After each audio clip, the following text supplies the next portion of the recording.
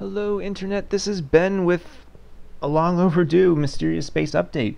Um, the code was in a state for a few days, several days, where it wasn't compiling because I was making a lot of crazy changes.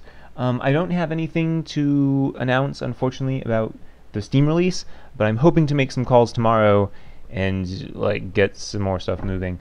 And again, I'll keep you guys up to date. Partly, I've just been busy at work. We've been asked to work overtime, and then I get done, and I just want to play video games. I don't even think about Mysterious Space. So real life has been kind of slowing me down in that regard. But again, I mean, it's not completely stopped, and obviously I've found the time to make some rather large changes to Mysterious Space. So let's get into it. This is going to require me to do some things. So there's so many new things. Good, this is exactly what I wanted, and I'm gonna do some super cheesy stuff. Okay, there's a whole new class of item, and these are to parallel. So in the classic roguelikes and traditional roguelikes, you have potions, which alien artifacts in this game represent, and then you had scrolls, and they would have silly, weird, random names. As you can see, these ones do. They're called bizarre things with weird alien characters that I created, and you can see the 8 and H appear, but it was just, I don't know, they were natural shapes to create, so I went with it. Anyway, so these are the scrolls, and I copied or borrowed or whatever you want to say some of the important kind of decision-y effects of scrolls from traditional roguelikes, and those surround what in a traditional roguelike would be called blessing or cursing an item. So I happen to know when you do this cheat, the way it arranges them, this one is it blesses a random equipped equipment. So I have now received a blessing on my harder, stronger vertical destroyer B or whatever.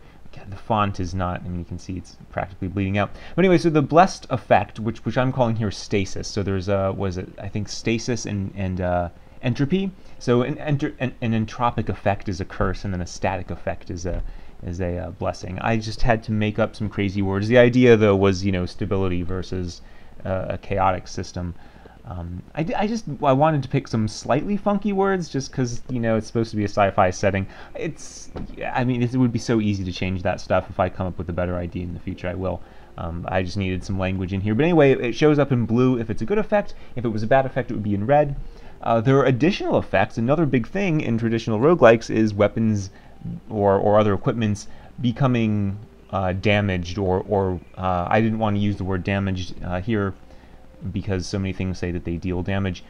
So I'm calling it weakened, but basically it's, you pick up a suit of chainmail or whatever in a roguelike, but it's I don't know, they probably do call it damaged or worn or something, but it has weaker effects because you have found one that isn't in a bad state. Or I don't know how you want to describe it. So here I'm calling it weakened, and you can pick up some equipments now that are weakened, and there are also items, these guys, that will unweaken or strengthen a weakened equipment. I don't know what I want to do about this, so in the interest of not having to create a bunch of new user interface menus and things, all these things apply randomly, so which forces you to do some stupid gimmicky things. So for example, a thing that blesses statifies, I don't know, you want to say statifies? I don't know. I'm just going to say blesses to use the traditional roguelike vocabulary. So the scroll in this game that blesses an item, blesses a random item from your equipment. So again, because I didn't want to have to deal with making a menu, but that kind of removes. What it means is that you come in here, which is what I did, and unequip everything else, which is really stupid. I mean, if the game is making you do that, that is bad. So I'm clearly going to have to make that UI at some point. It's just going to be interesting because when you use any scroll, and this is the struggle of traditional roguelikes as well, is that they don't want you to know what a scroll does when you use it and then be able to cancel out. So you'd use a scroll and it goes, oh, pick an item. And then in your mind, you're like, oh, it's going to affect an item. And so sometimes roguelikes will say, pick any target. And it's like, do you pick yourself? Do you pick a weapon, and so maybe it was like it hastes you, but because you picked a weapon instead of yourself. Do you see what I mean? Like, they really try really hard to hide the effects, and it's kind of too bad that. I mean, I understand why they have to, but it's a problem, right? There is not a fantastic solution. There are some better and some worse solutions. I think the solution I've done right now, where it's random, is one of the worst solutions. Like, the only reason that it would, because again, what it means is you come in here and you unequip the things that you don't want affected. Once you know what these do. It's probably sounding a little messy to me, just like rambling off these words. But anyway, so I wanted to show off. Many of the blessings are kind of boring. There are things like, oh, this weapon, now it makes you move a little faster as well, or this shield. And some of them are interesting. Like, one of the shields is like when the shield is depleted, maybe it'll do something else, or while the whole repair bots are full, if it's blessed, then they'll also repair your armor. They're specific to the equipment because I wanted to make the curses kind of appropriate to the equipment and actually matter. So let's go ahead and, let's just try and equip something else. Let's remove this for now, and let's equip, sure, a soft shield, and let's see what happens. Well, I don't remember off the top of my head because I had to code all these. Let's see what happens when I curse it. The entropy of an item.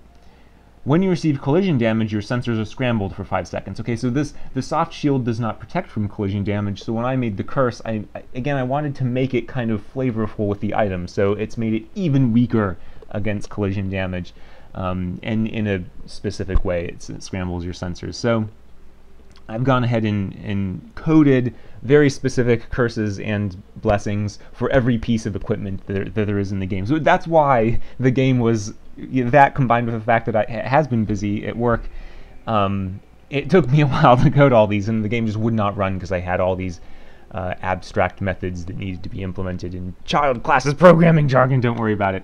But let's go ahead and equip this guy, because so this is kind of a passive thing, right? What does this mean? A helpful AI appears each time you... What does that mean? Let's find out. And also, let's not wear that cursed thing. Sure, a tiny shield. I don't know. It doesn't matter. So this is what happens. You get this...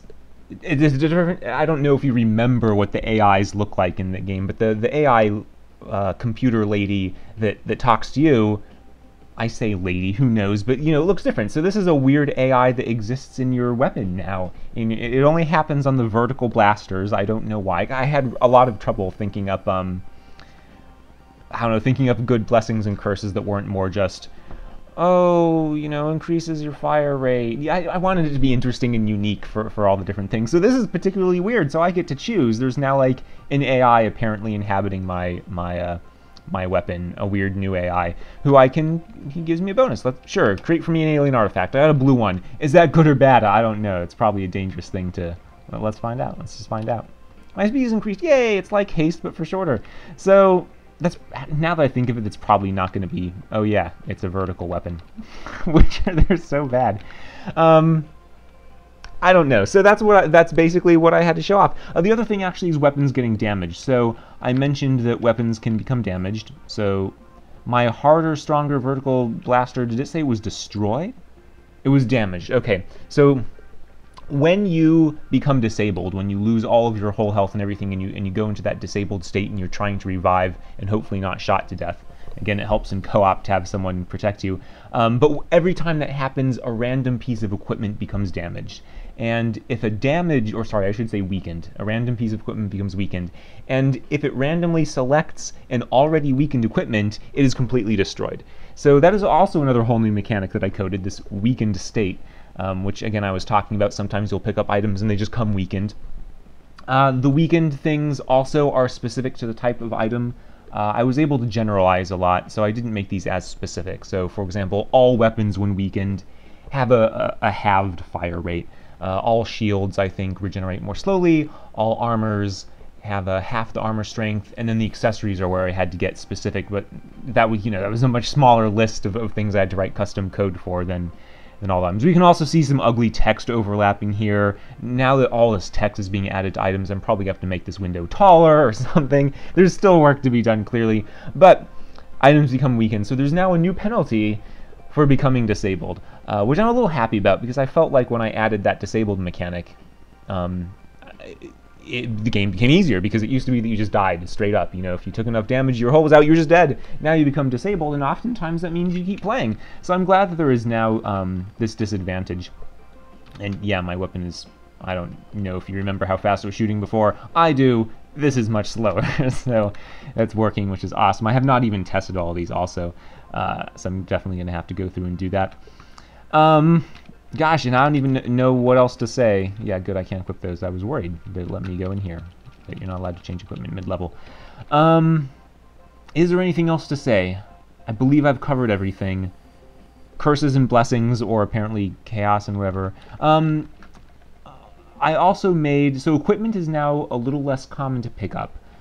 And I did that again in the interest of making things a little difficult and making some of the choices surrounding these, because most of these effects are good. And you're now finding some of these. Some of them are, of course, bad. What does this do? Grants a ship upgrade. Well, good, I've got another upgrade point. So there are lots of good effects in here. There are some bad ones. There's one that, you know, that curses an item. I believe there's one that weakens. There's one that strengthens. So we've got all that kind of stuff. But I wanted the choice when you get, for example, now that I know, I mean, suppose I pick up another one of these scrolls that blesses an equipment. I want that choice that exists in the classic roguelikes of, do I bless this weapon now and get an immediate benefit, or do I save it for an even better weapon? Because especially early in the game, you might be like, well, this weapon that I have isn't that great. I'd be wasting the blessing scroll on it. So it gives you that choice. But in Mysterious Space, as it has been in the past, you just pick up so many weapons that that's not even a choice. I don't know. I feel like it changes it a lot. It doesn't matter as much that items have become weakened. So I'm adding a little more of that danger of the traditional roguelikes. I'm trying to put a little more of that in. I mean, this did start as a 7-day roguelike. It is obviously very different. It was probably not fair to call it a roguelike. I'm sure many people would prefer that I refer to it as a roguelite or roguelike-like, and that's fair. It is not very roguelike. But I'm going back to that a little bit and adding some of the roguelike elements in there, some of the more traditional roguelike elements, to hopefully add those same sort of interesting decisions and difficult situations that the traditional roguelikes give you. So I don't want to spoil what all these things do. Discover them on your own. These things have not changed. Yeah, I think that covers everything. So thanks, as always, for watching and playing and everything else. What was I going to say? I don't even know. Thanks for watching, thanks for playing. It's quite late here, I need to go to bed. My brain is not working as well as it should. And I will keep you posted as usual. When might this be released? That is a good question. I need to do a bunch of testing. The first half of this week at work is still going to be quite busy. So let's say late this week, or possibly this weekend, I will hopefully have a new version of Mysterious Space. Yeah, it's kind of significant. I don't know. In some ways, I feel like not a lot has been done, but on the other hand, a lot has been done. So, I don't know. I mean, it's going to change the gameplay a lot for sure. Harder, easier, I don't know. Anyway, I'm sorry for keeping you. I'm keeping myself from bed as well. Good night, good night. Thank you for playing. Goodbye.